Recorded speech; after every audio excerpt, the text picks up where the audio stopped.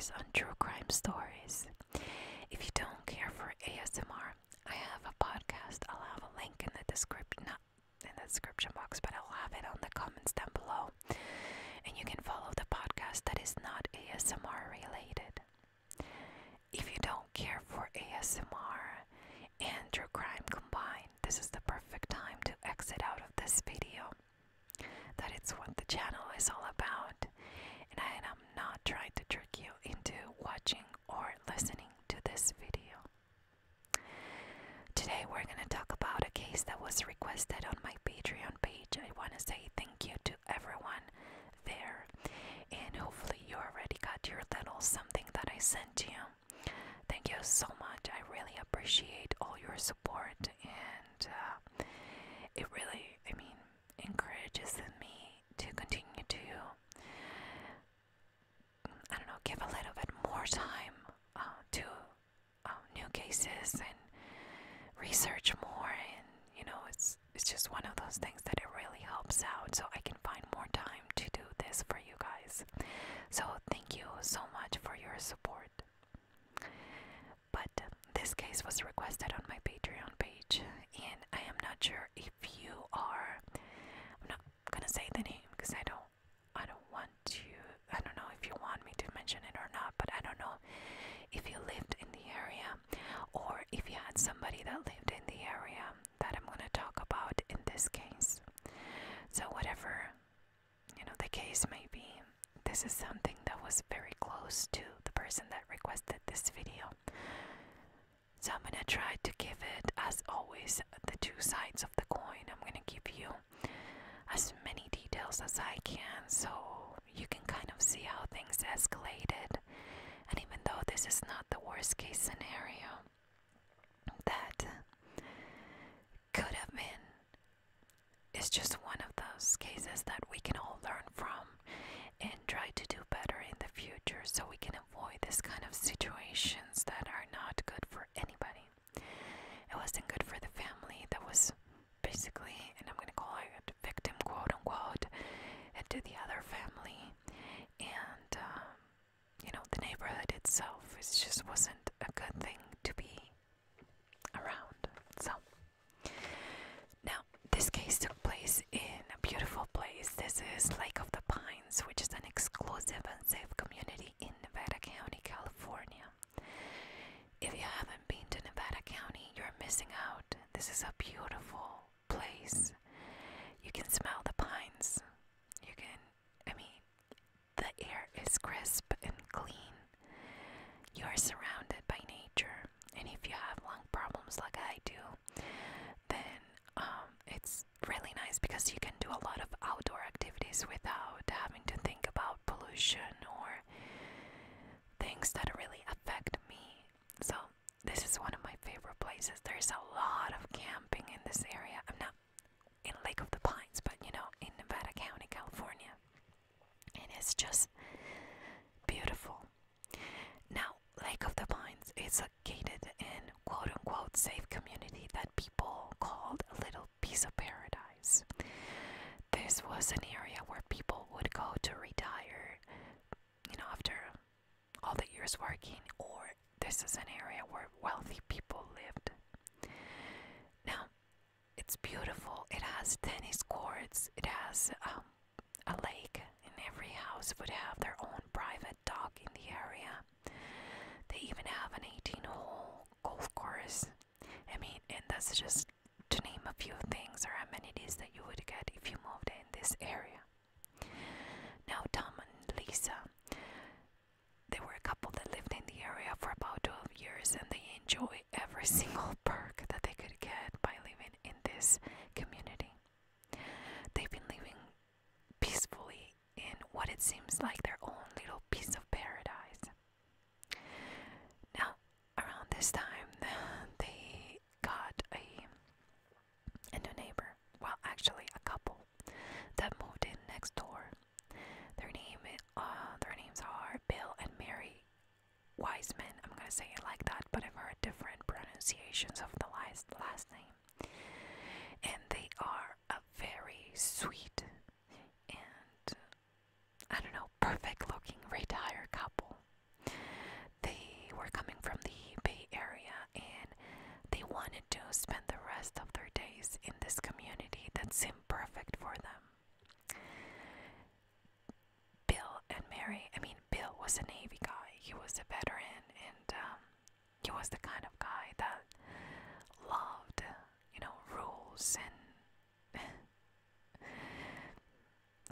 associations and stuff like that. I think that would be the only way that you would enjoy living in a community with a homeowner association. I don't know if you have one of those, but I truly hate those.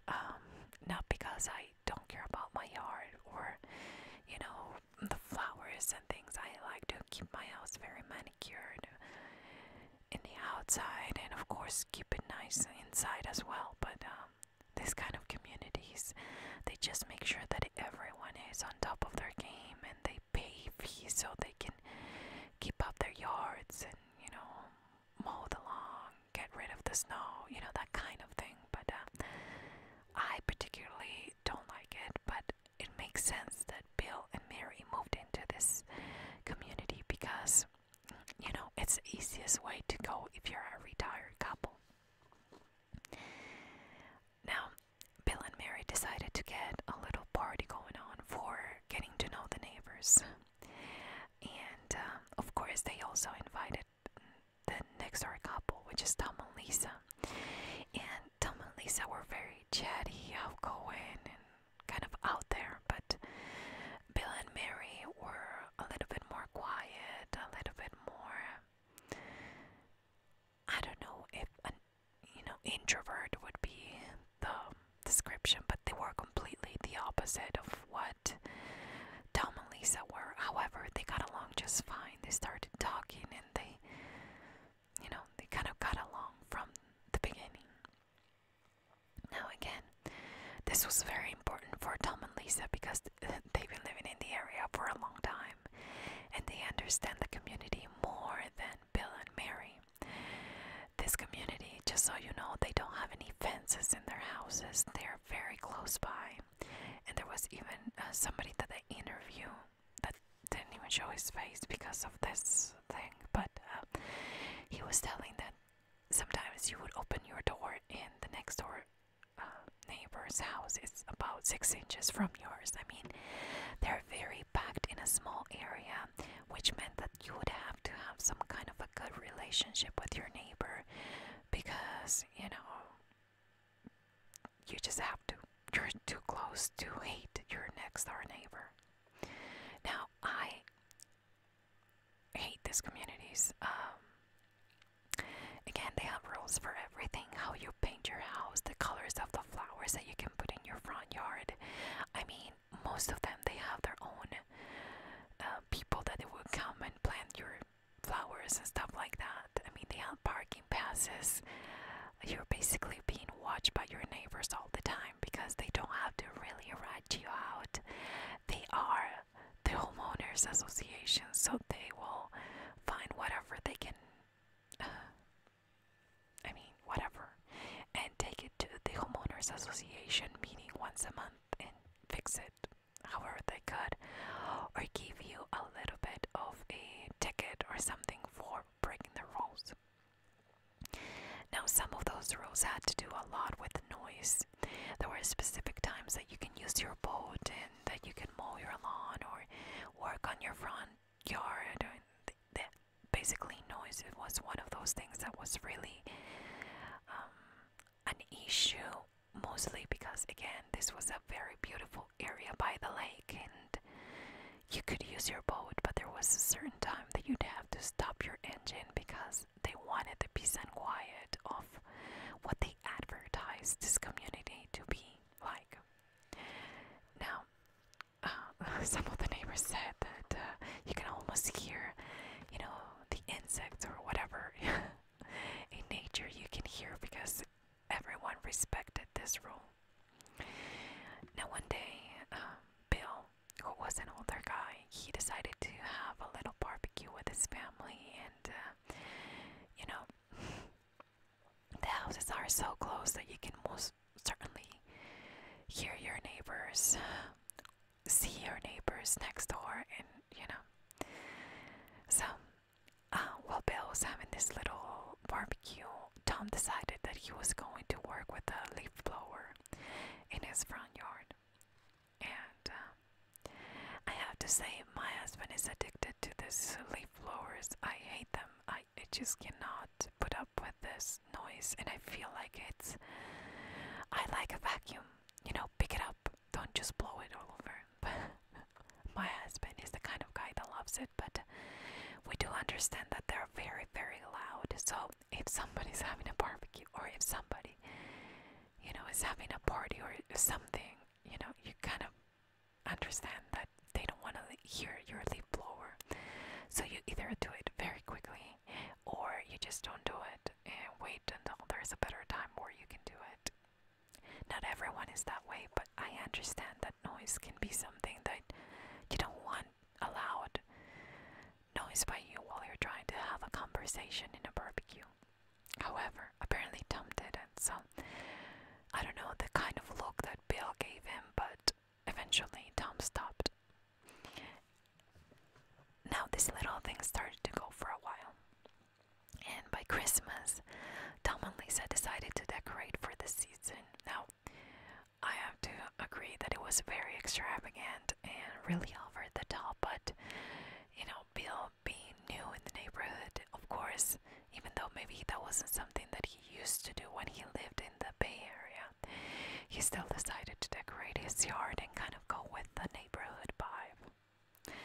They bonded, they got presents for each other, and it seems like things were finally starting to get a little bit more close and not only civil. And it seemed like their differences were kind of being left behind. However, Christmas came and went, and it was February, I think it was February 1st, or around Valentine's Day, when Tom decided that he was going to decorate for Valentine's Day. It was again over the top, and it was very extravagant. He even put some red lights. Bill, being an older guy and being at a different stage in life, he just didn't like the red light reflections going into his house, so he decided to go to the Paint in the Pot Association. Well, not really, but that's how I call it, the Homeowners Association. And he told him about it. He told him that the red lights bothered him. So Tom got a letter saying that they got a complaint and that he had to fix that. And Tom immediately knew that this was Bill next door, because he knew that he's been putting the same lights for over 12 years. He's been decorating his house however he wanted, and nobody complained about it, so he knew that it was Bill.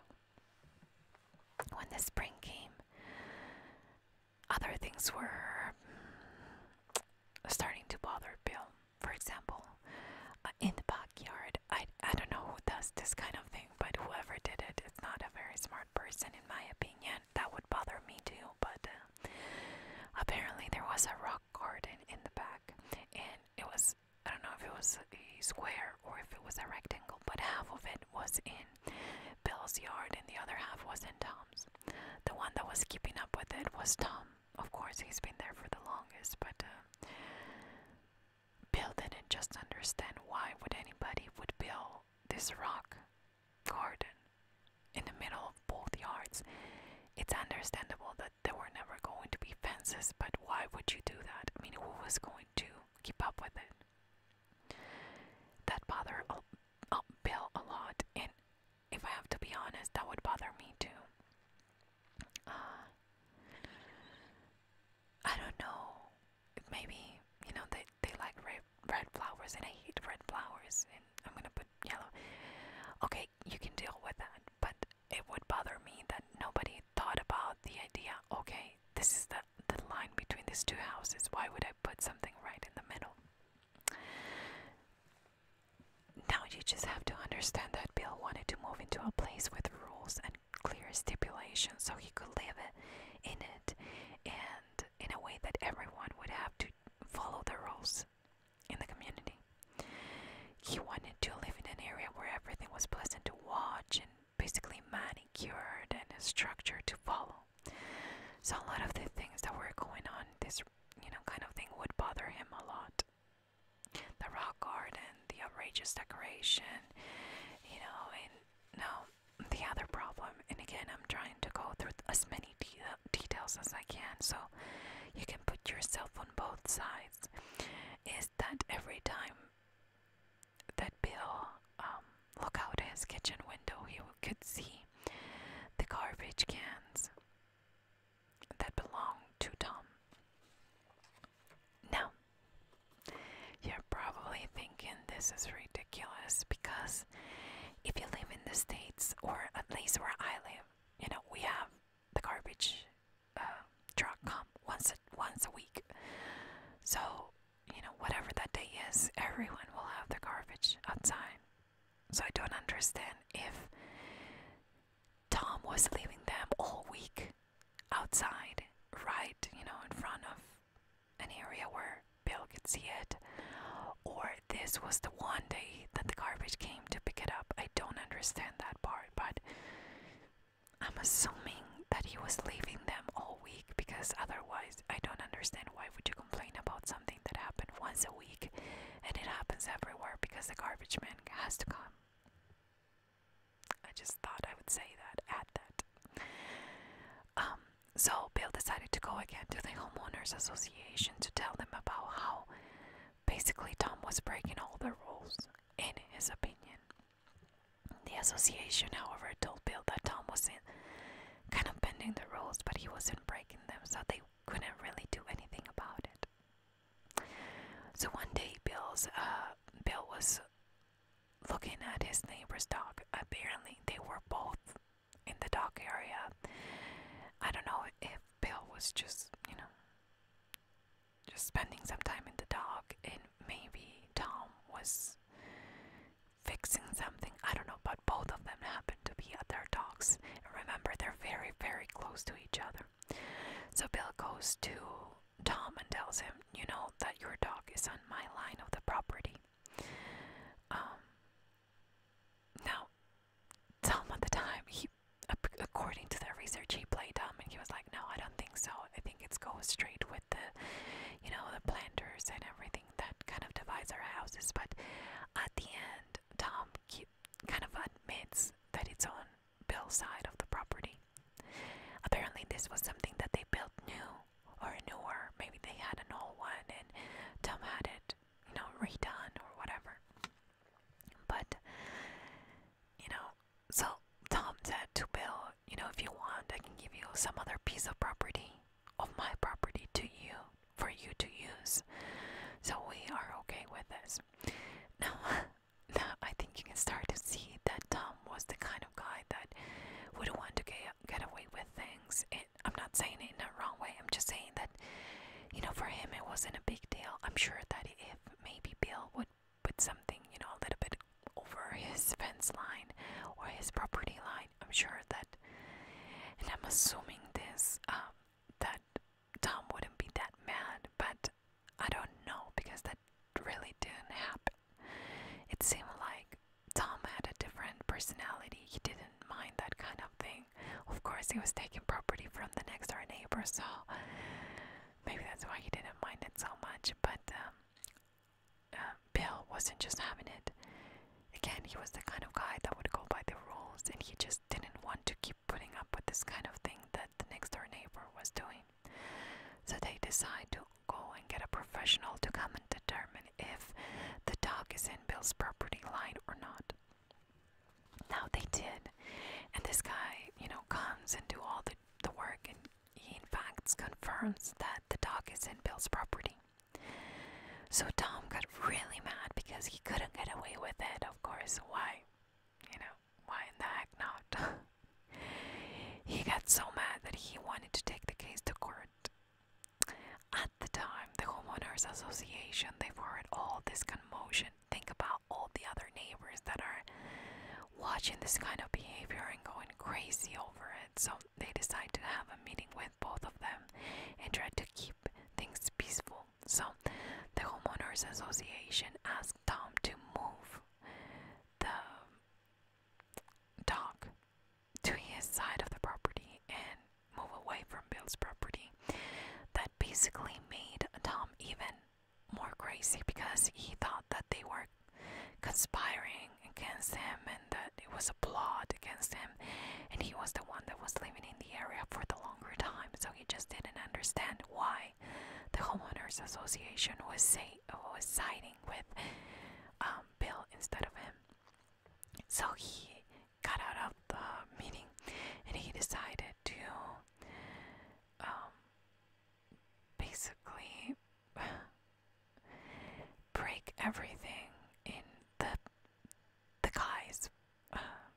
this guy that came, the professional that came to divide the properties, he just vandalized his truck. I mean, he broke the windshield. He went crazy. Now I couldn't find anything, and correct me if I'm wrong, but I couldn't find anything to say that he was processed for that. I don't know if they called the police or if he decided to just pay for the damages after he realized that what he did was really dumb. But soon after, this incident, Bill's car wouldn't start, so he called a tow truck to take it to the mechanic. And they called him back and they said, hey, you had water in your gas tank, that's why your car is not working.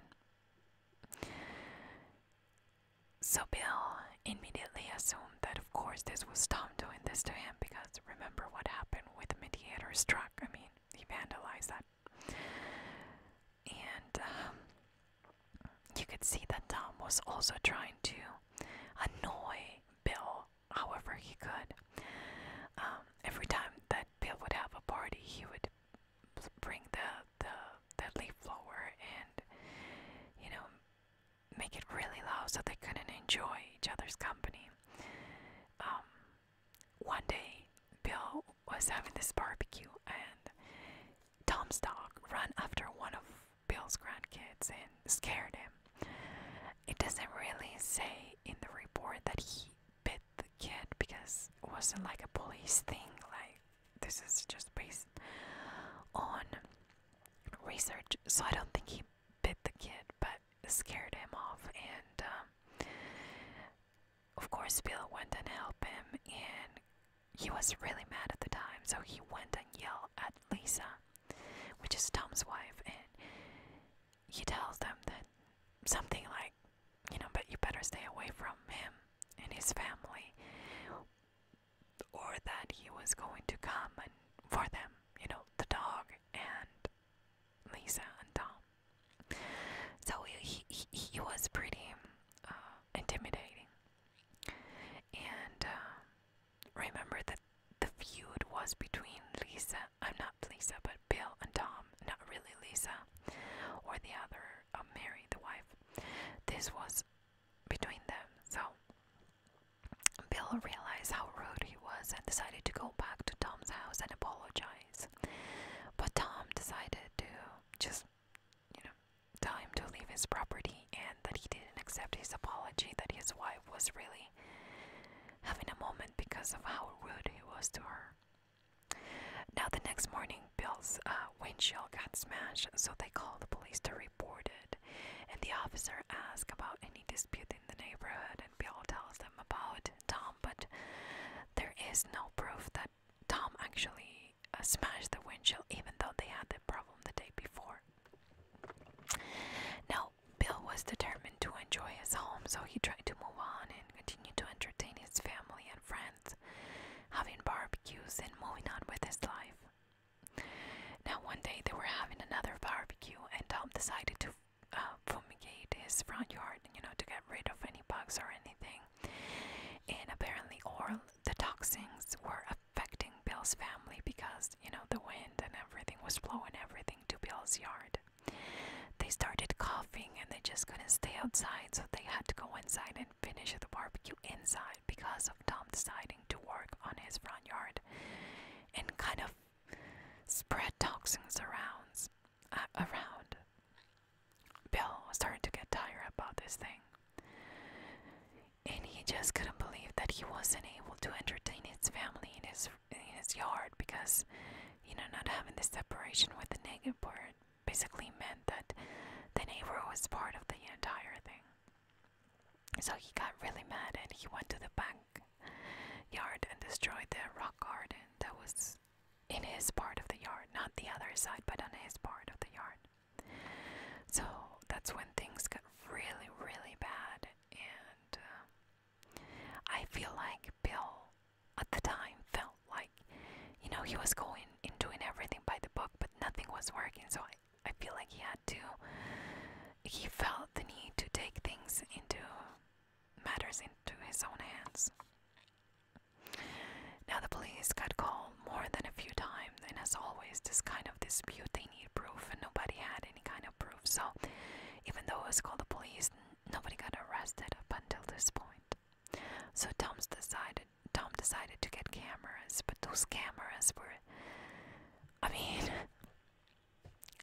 basically they were pointing into Bill's property. Remember, there's no fences. And it almost seemed like they were keeping an eye on Bill and not so much on his own property, Tom's property. So the next day, Bill decided to trim a tree in his property in his front yard, and Tom felt like the tree was his and that he didn't have the right to trim it. So he took a picture of Bill trimming the tree, and Bill got really mad at him because, they kind of struggle over the camera and how ridiculous it was that he was taking a picture of him basically trimming a tree.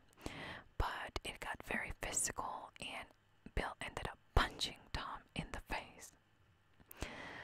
So Bill got arrested and charged with battery, and he was on probation after that.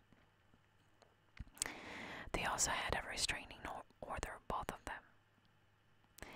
After this, things kind of flipped, and all of a sudden, Tom, could keep the dog, and Bill needed to pay for the damages in the rock garden.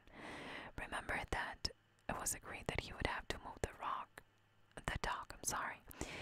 And now all of a sudden, Bill would have to pay for a rock garden that he destroyed on his side of the property. It seemed like everything was turning against Bill.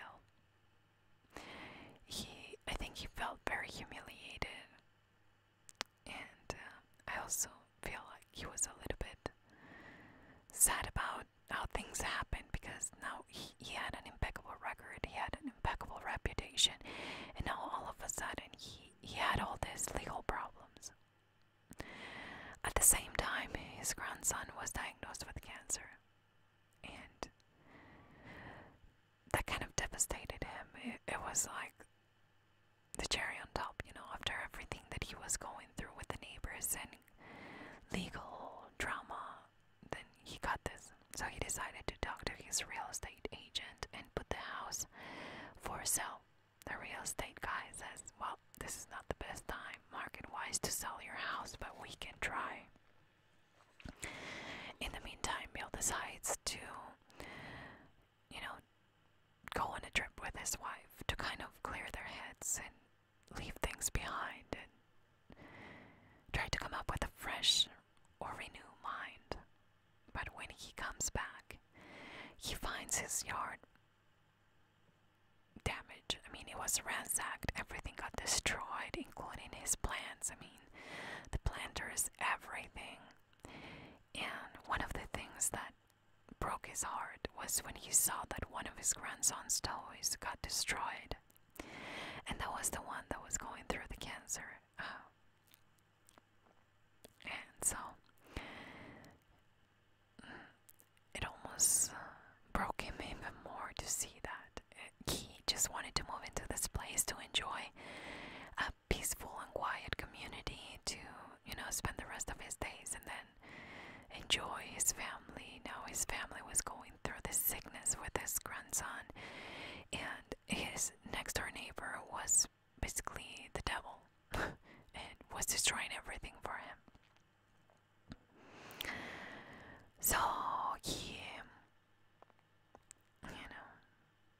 decided that he wanted to get rid of Tom, but he didn't want to do it himself. So he went to his real estate agent, which, by the way, it was known by everyone in the area as a very shady guy and somebody who would have contacts in the Bay Area that would find somebody to get rid of Tom. How desperate must this guy be, Bill be, to resort to talk to a perfect stranger about getting rid of his next door neighbor? Well, the real estate agent apparently found a guy who can do it. So they had a meeting with this guy that he found, and this guy asked him several times, "Are you sure you want to do this? And if you're sure, just just show me the money and we can go ahead and move on. Part of the agreement was that he was going to kill the guy away from the home and not in the house or the neighborhood. It would have to be somewhere around his place of work, Tom's place of work. But they had an agreement. He paid the guy and left, almost feeling a little bit better about the situation, that it was going to get resolved for him. But as soon as he steps out of the meeting with this guy, he gets arrested. Apparently the real estate guy called the police after Bill asked him to find somebody to, get rid of Tom and find a hitman. And the hitman actually was a officer pretending to be one and to be a hitman, and they filmed the whole thing. So basically it was a confession that he did on camera in that room. So he was charged with 2 counts of solicitation to commit murder, and he was convicted and sentenced to 5 years in prison. Now you have to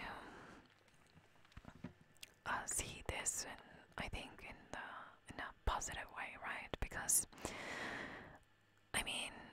it didn't happen. The shady real estate agent wasn't as shady as everyone thought, and he did the right thing and contacted the authorities to get this taken care of. But just put things into perspective. This is the kind of situation that for me it's a deal breaker, a condo or an area with a homeowners association, because all of a sudden you have to live by their rules. If you would live in a different area, he could have put a fence, he could have done something about it, but apparently because of living in this community, everyone was quote unquote forced to get along in order to live in a place that it was nice looking. Nobody likes to see fences in between the houses. You want the landscape to flow in between the houses. You want to feel safe in this community. You want to get to know your neighbor, but then it's hard to do that when people are completely different. I have to say that I understand that part, because as I mentioned in another video, I'm not the kind of person that will have a friendship with a neighbor, because I understand that a neighbor, it's a neighbor, and not necessarily we have to have a relationship in order to be good neighbors. We just have to get along, try to do our best to make the neighborhood look nice, and everyone should be responsible for what they own in their own piece of property. But I have next door neighbors that are completely different than we are. One of them likes to have parties and drink, and we don't drink. So for me, it's easy to keep a distance from somebody that has a completely different way or lifestyle than mine, because I couldn't be friends with somebody that has those lifestyle options because they're bad. No, because they're different.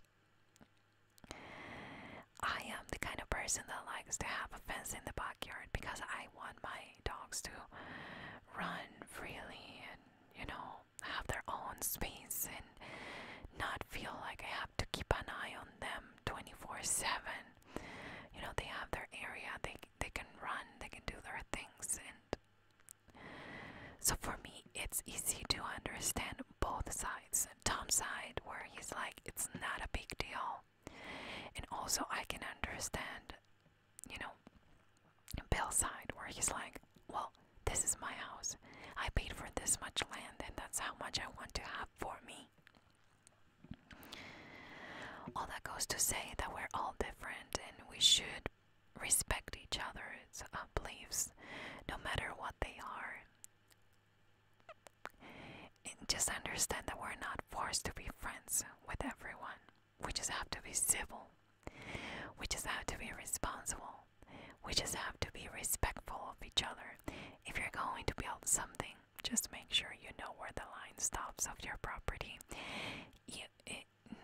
No, you don't do that. You don't pay this amount of money for, let's say, a quarter of an acre and then want to have half of an acre. That doesn't happen. Does that mean that what Bill did was right? No, I'm just trying to say that all these things can be avoided if we try to be civil, if we try to be nice but keep our distance, when we understand that we're different, when we understand that, my lifestyle is different from your lifestyle. That doesn't mean that I'm right and you're wrong. That doesn't mean that I'm wrong and you're right. It just means that as long as you live inside your property lines, you're entitled to do the things that you're entitled to do according to the law. Have your radio, your music up until 10 p.m. Don't run your mower and your lawnmower or your leaf blower, or whatever it is, at 6 a.m. in the morning. That is the kind of thing that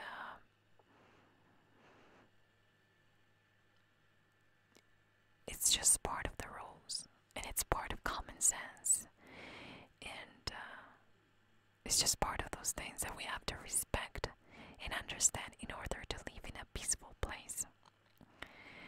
Does that mean that everyone is going to be peaceful around you? Not really, but it means that if you keep your distance, understanding that we're all different, then maybe things won't escalate this bad. They tried to do the right thing. I'm not saying that they should have done something different or anything. I'm just saying that they tried, but I feel like there wasn't an understanding that they were different and that they had to understand that they were different. There's always a better way to fix things that is not going to involve murder, and I will never get tired of saying this. There is always a way out. There is always something you can do that doesn't involve any kind of illegal activity. This was sadly it wasn't the worst case scenario, but this was a sad story that affected a lot of people, and I think that's why my friend on Patreon wanted to get this out there, because these things still happen. Thankfully, not everything escalates to this point, but it's something that we all should keep in mind. We're all different. We just have to understand that and stick to the rules of privacy, because your freedom ends when somebody else's rights begin. You're free to do whatever you want within the lines and parameters and limits, so we can all enjoy life in a different way, because we're all different, but still by staying under the same rules. Thank you so much again for requesting this case. Let me know in the comments down below if you had any kind of problems like this, not that escalated to be this bad, but if you found a way to fix it, if you had any kind of experience like this and you would like to share how you fix your dilemma with your neighbor or with somebody close to you, or if you know a case, or if you know